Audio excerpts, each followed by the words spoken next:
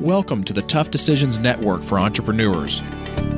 I'm Dan Hanford, and my wife, Danae, and I interview successful people sharing stories behind tough decisions that they've had to make along their journey as an entrepreneur. Before we get started, let's hear from one of our sponsors. Want daily interviews with real estate investors and none of the fluff? Go to bestevershow.com, where Joe Fairless interviews real estate investors and entrepreneurs daily about their best advice ever. Go to bestevershow.com. With us today on the podcast is Lane Kawaoka. He is all the way from Honolulu, Hawaii, and he's a current full-time civil engineer and real estate investor. And he currently has 11 single-family homes in his portfolio with experience in the United States in Seattle, Birmingham, Atlanta, Indianapolis, and Pennsylvania. He is also the co-owner of MFPE Investments that currently controls over 1,300 multifamily apartment and RV units. Thank you so much, Lane, for being with us today. Welcome to the podcast. Hey, thanks for having me. Hi, Lane. We always like to get started with just a little bit of background and allow our guests to kind of fill in some of the gaps for us. So talk to us a little bit about, your work and how you got into real estate investing and why that was a good choice for you as far as your investment. Yes, I got started probably about 10 years ago. I followed that linear path to go to school, get a good job, went to school for civil engineering, industrial engineering, went to work as a construction supervisor, and just saved up to buy a first primary residence because that's what everybody says that you're supposed to do. But because I was never home working all the time and traveling all the time for work, I decided to rent that out. And at the time, that was $2,200 a month. And the mortgage was $1,600 a month. So for like a young 22, 23-year-old at the time, that was a lot of beer money. And I was like, wow, I got to do this again and again and again. And, I did all the mistakes, and I was like a Class A rental. The rent-to-value ratio wasn't as strong as I later found out I could get. But, I fell into it, and I was like, wow, I got to do this again and again and again because this was the way out of the rat race. So what are some of the tough decisions, as we dive in deep here, that you have to make as a working professional and also doing real estate at the same time? So as I progressed along, I began with a private company, and, that was traveling 100% of the time, living in hotels, probably about that 40, 80-hour work week kind of a deal going on. But as I got more and more rentals, probably about 5 to 8 of them, I kind of passed through this threshold where, I kind of became unemployable, and I kind of stopped caring in a sense because I was like, well, why am I going to work, 50% harder for like 10% more pay? I mean, I'm just going to go get a couple rental properties at $600 a month on a cash flow, or that $8,000 a year or whatever, pay increase. And from there, I kind of made the conscious decision to get off of that, that fast track, that going for that manager role. And I actually went for more, government jobs. I kind of got out of that fast-paced, very cutthroat environment. And how do you, really kind of balance both the professional life as well as building and continue to build this portfolio that you're creating? I mean, don't get me wrong, right? Like, you got to do the day job. You got to get the job done. You got to get it done with a high quality. But, for a lot of jobs, like, it doesn't take the full 8 hours a day. And what it definitely doesn't need to do is to drain all your energy. And I think for the last 5 years, I mean, it's a lot of time coming home. Even if you have a commute, you come home, you have a choice. You're either going to turn on the Netflix, veg out on the couch, or you're going to get it back on the computer and look for deals and, get your spreadsheets open and get to work. I mean, it's not a hard decision, but it's a tough one to make consistently every day.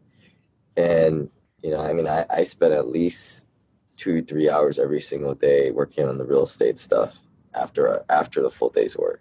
How many hours? How about 2-3? But granted, I'm that's doing not a ton. Yeah. And then you're still doing some really big things, even though you're only spending a few hours a day, working on that. But, I think anybody who has a day job right now that tries to start a business outside of their day job, or even trying to get into real estate, you've got to have some sort of, passion behind that as well to continue to keep on moving forward with it. Right. I mean, there's got to be a proof of concept, right? Like, I mean, I know already that this is going to get me out of the rat race. I mean, I'm almost there. It's just got to keep putting the pedal to the metal and just keep picking up rentals. And just the day job helps, I think, really helps you in many aspects that a lot of people don't think of. I mean, people think of leaving the day job and they're like, woohoo, entrepreneurship, right? But I think that keeping the day job keeps you very lean as an entrepreneur. Mm-hmm. You don't have all 12 hours to go waste on, things that don't make sense. You're limited to the amount of resources you have. And it also makes you very patient as a real estate investor. You don't go after crazy deals because you're not in desperation mode, because you have food on the table. The day job pays for that. So what are some of the, I know you talking about how starting in single family is probably a good way to kind of enter into the real estate piece. And then you're also in a lot of multifamily spaces as well. And you've been on both sides, both GP and LP side, correct? That's correct. Yeah. So I started with the single family home, got a couple of them where I was there, in Seattle at the time. But then 2012 came along and things just weren't cash flowing where I was at. Go figure. You can't cash flow in a private market today. Mm-hmm. So I went to Birmingham, and that was kind of a big pivot point for me, and getting one of these turnkey remote rentals, and it worked. So I traded the 2 Seattle rentals for 9 properties out of the state. So I became that remote single family home investor at that point. Mm-hmm. But then I get to a point where you just do the math, right? Like, it's a lot of work to get a single family home. It takes a couple months of, work, sending stuff to the lenders, and it's kind of a pain. And, for what, $300 a month of cash flow? I mean, you quickly realize that you're going to need almost 30 of these things to get anywhere, $10,000 passive a month. And with the 10, 11 rentals, I was getting about an eviction or 2 a year, and probably about 4 big catastrophes that happen. And, like I said, you need 30 of these things. So you multiply that by 3. So you're having an eviction almost every month, or a eviction, quite frequently. And then a big catastrophe that's happening every month. And I was like, whoa, this is just not scalable. I've got to change my direction here. And, have you been on some not so good deals, either on the LP side or GP side of a deal where, you maybe had to make some tough decisions in those deals as well? Yeah, my first deal, man, that was a big catastrophe. I mean, lesson learned here is don't work with people you don't know, like, or trust. I just got a recommendation from an IRA, self-directed IRA custodian. And I said, I was super green. I was like, well, what do people use this stuff for? And they gave me a referral. Went over there, bought a house. The deal was that I buy a house and I get a 9% return back, and then 50-50 at the split. Turns out the guy was kind of a shyster, and I learned that a little later on. People I started meeting kind of said, yeah, you don't want to work with that guy. So sure enough, a few years later, get this letter in the mail saying that the portfolio has gone under. And, when we kind of start digging, I found some of the other investors through the, internet forums, and, what they were doing, they were kind of doing some digging, and they found a lot of the taxes weren't being paid strategically, years before. So, it was kind of a screw job from the get-go, exactly what I was worried about most. But yeah, I mean, you just got to do your due diligence on people and understand the investment, and don't invest in the first thing that you see. I mean, see some deals come your way as a LP partner. And I think you touched on something that's very important is, a lot of times the property itself can look really good and the deal can look really good, but unless you really can trust the people who are on the GP side, that general partnership side, who are, putting the plan into place, and unless you can trust them to execute the way it's designed, then it's going to sometimes bite you in the back. That's correct. Exactly. So talk to us about a tough decision that you made along this journey that had a really positive outcome, or an outcome that was kind of better than what you had expected. Yeah, so I got to this point where I had, 11 single family homes, was cash flowing $3,000 a month. It's cool, but definitely not enough to quit my day job or kind of be financially free. So I kind of started to look into this multifamily thing, and when you first look at it, it's so confusing. Like it's not like 30-year fixed debt with the Fannie Mae loans. You get all these like loan terms, 7-year, 5-year, 12-year terms. You got recourse debt, non-recourse debt. It's kind of confusing when you're first going in it. And at first, I didn't really. I looked into multifamily, but then I had that mindset where I was like, well, I'm just going to keep doing what I'm doing. It's working. Mm-hmm. So, I started to join different mastermind groups and mentorship groups. And I just saw people around me that were kind of like me. They were also like engineers and doctors, lawyers, but they were like 40 years old and a little older than I was. And I was like, I need to just kind of put my ego aside and just kind of follow and copy other people that are kind of in my shoes but have progressed farther than me. So I kind of committed to doing multifamily, and it took me about 18 months, but I finally got into my first deals and felt comfortable to analyze the deal and I built my network up to a point where I could, vet the people.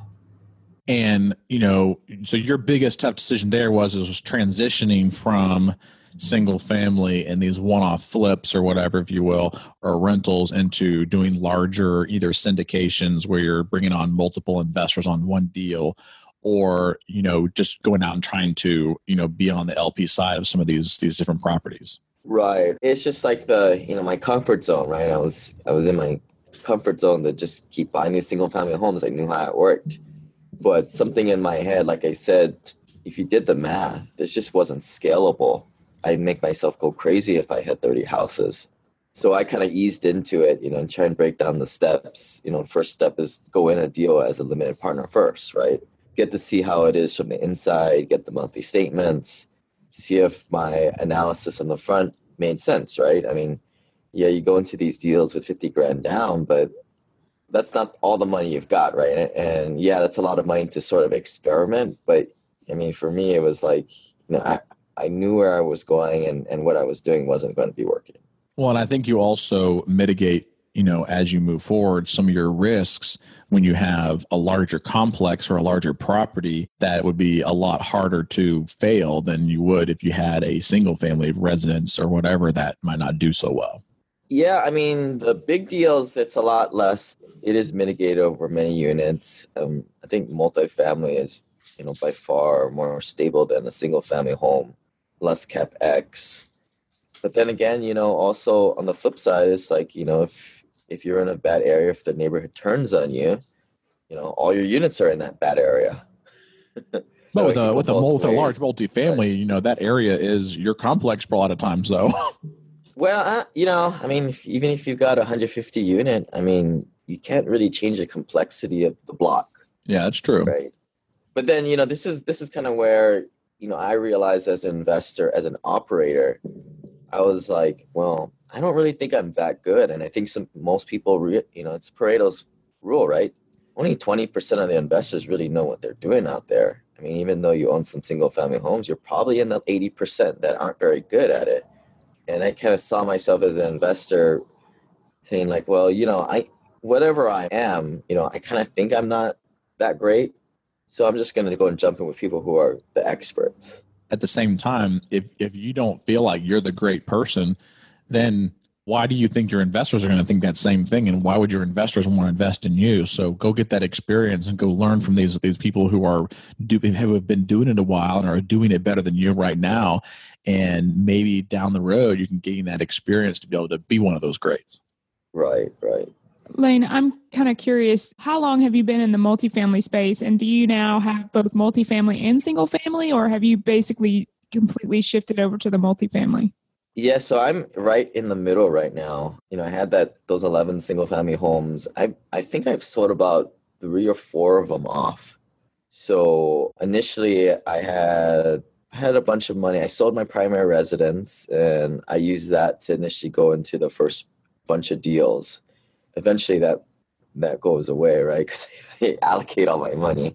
So the whole plan was to get proof of concept first, get into a few deals, get the deal stabilized, and then get that proof of concept, just like how I did with the turnkey rental in Birmingham. See how that is, and then start to transition. So right now, what I'm doing is I'm selling off my single family homes one by one, and to go into a syndication, which works very well because I get the best price for my single family home, and I don't have a lot of liquidity. I minimize my liquidity, and sitting in the bank, not making any money, and it can kind of transfer slowly into a syndication deal, which quite frankly comes up very erratically. It's just kind of like, hey, we got a deal. And then you get another one, but you may not have one for months.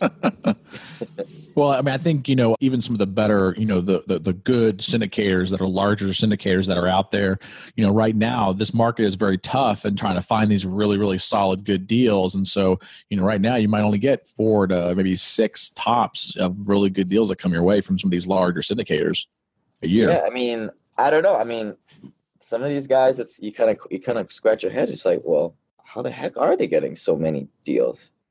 I certainly don't hope that they're not the one that keep winning at the bidding table, because that's not the Well, and I think, the biggest thing with most of these deals is capital preservation. So for me, when you look at some of these deals, yes, I want to cash flow off of it. And yes, I want to make money off of it. But at the end of the day, if I risk putting in this $50,000, $100,000, $500,000 into one of these larger syndication deals, at the end of the day, if the deal goes awry or doesn't go as planned, will I still be able to save or, preserve my capital? Yeah, I think a lot of investors think like that, but the ones that actually know how to underwrite the deals themselves, they know exactly what they're looking for. They're looking for a certain number. They don't fall prey to all like the cap rate tricks and, these crazy occupancy numbers or expense increases, rent increases, the levers that are pulled to get the number. They know what's right. And I would say that's kind of a rare breed out there of accredited investors. I would say only 20% know actually how to do that. So I think you're right. The vast majority, 80%, are kind of just going off of, I hope I don't lose my money.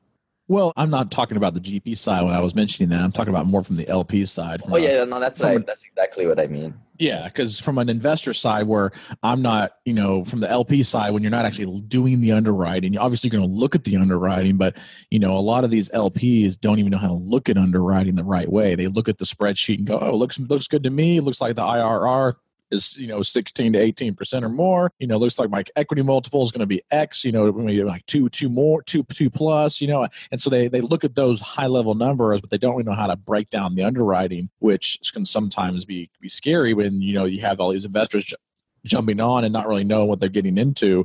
But what I was just trying to make a point of is even though as an investor on the LP side, as long as you see that there is some capital preservation in there, I think that's the number one thing for some of these LPs that, definitely they're looking for those specific numbers of IRR and equity multiples and, things like that. But they want to make sure at the end of the day, if the deal does go awry, can I still preserve my capital if we have to exit? Right. And to your point, it's kind of like, you go to any good website out there like Airbnb, most of us just see the front end. Hey, I think they should put this button here, this button there, the kind of the comments that we'd make. But if you're a developer, the code behind that. So it's just two different worlds going on.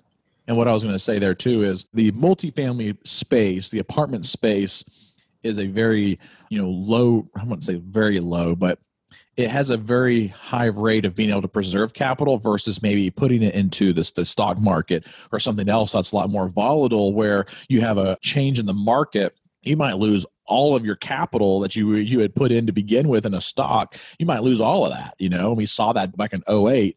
But when you have it in a property like this, and let's say you have a market correction, you're not going to lose all your capital. You might not get the returns that you're looking for, and you might, depending on how the deal is lose a little bit of capital. But I've never heard of, at least in my circles, of anybody having a multifamily deal go so bad that you lost all of your capital. Right. I mean, it's all determined by your business plan. I mean, if you go into a deal that's stabilized, 90% occupied or above, that's cash flowing today. I mean, that cash flow is sort of your hedge. I mean, yeah, you're going to make your 80 to 100% pro forma return at the end of, say 5 years with the cash flow. But if there's, like you said, there's a market correction, the time just takes longer, but you still get your cash flow. So it's kind of like hedging. You got to have your money in the game, and that cash flow is sort of what, is the hedge so that you don't fall off the map, I think. Lane, talk to us just a little bit and to our audience about a resource or a book that you would recommend to someone maybe starting some investments, maybe something that helped you in making the decision to get into this space. So a book or a resource that they could use. I would recommend The Millionaire Real Estate Investor, Gary Keller. But, honestly, I'm not a very fan of reading books. I mean, I always tell people go out and make a spreadsheet and go analyze 100 properties. I think that would do much better because the market's changed. When I was starting out, buying turnkey rentals at 1.2% rent to value ratio was the thing. Now you can barely find stuff that's even 1%. So, at the end of the day, you want to know what's the deal. And a lot of it has to do with the numbers, and that changes due to market conditions. So shifting gears here a little bit, Lane, obviously as a working professional now and also doing some of this real estate on the side, you've made some money up to this point. And I want to know, what's the most exciting thing you've done with the money that you've made up to this point in your life, whether it's been traveling or purchasing something or whatever it might be? Yeah, a couple of things. I mean, I went into this one deal and it was kind of like a guaranteed rate of return deal. I mean, it was a smaller interest. I think it was like 12% back. So I put like 70 grand in there, or like 660 grand in there, just so I could get $600 back every month. And I did that specifically so I can go get a lease on my Mercedes, because I always wanted one of those things. Mm-hmm. And time value of money, I think all real estate investors, if you're actively investing, I think it's better to lease your vehicle. It's been kind of a fun thing. Which Mercedes did you get? I got the C-Class for the common folk. Nothing crazy. That's funny. Then last year I moved from Seattle, where I was up there after college for 14 years, and I finally moved back home to Hawaii. Finally got over the fact that, Hawaii is 10% more expensive than San Francisco and places like that. And then, I took like a 30% pay cut at work. But hey, you get to live. Did you get to live where you grew up? Right. Live where you want. Invest where the numbers make sense, right? That's right. That's awesome. And what's the number one thing or item on your bucket list right now? I think right now, real estate wise, it's kind of the big thing for me. I'm just trying to make the biggest push I can right now. So that's selling all my single family homes that I think that I bought retail, and trying to get out of that, get the equity out of there and put it into long-term stabilized syndications, that cash flow, regardless of a market correction. And kind of create myself a little, like how people create a CD ladder, but a syndication ladder where, they all kind of cash out at different points in their cycles. So, and are you trying to move most of that into the LP side, or are you trying to do some GP stuff as well? I do GP stuff, but, when I invest my money, it's always on the limited partner side. That's how general partners invest. Sure. They invest alongside. Sure. The money's treated the same way. There's no special preferential treatment. No, but what I was saying is, are you doing more on LP side on other deals outside of your own deals where you might be the GP on, or are you kind of doing both? No, I mean, these days, like if I'm just going to do the GP, I mean, if I believe in the deal, I'm going to put my own money in it, and then I'm going to work the deal too. Sure. Absolutely. Well, Lane, thank you so much for taking time out of your schedule to be with us here all the way from Honolulu, Hawaii. I know it's really early in the morning for you right now. How can the listeners reach out to you and get some more information from you if they want to start to follow you a little bit more? Yeah, they can go to simplepassivecashflow.com. Also got a podcast. I'm on to episode 120 something now. So I've been doing it a couple of years now. And if people want to get a hold of me, shoot me an email at lane@simplepassivecashflow.com. Check out the website. I got a lot of spreadsheets and all kinds of resources there for free. Well, Lane, thank you again so much for being on with us. I hope you have a good rest of your day, okay? All right. Thanks, guys. Thank you. Thank you for listening to the Tough Decisions Network. Be sure to visit toughdecisions.net to gain access to show notes for this episode and to join our free weekly entrepreneur email where we will send you news about the latest technology for your business, inspiring quotes, and the latest books for entrepreneurs. That's toughdecisions.net.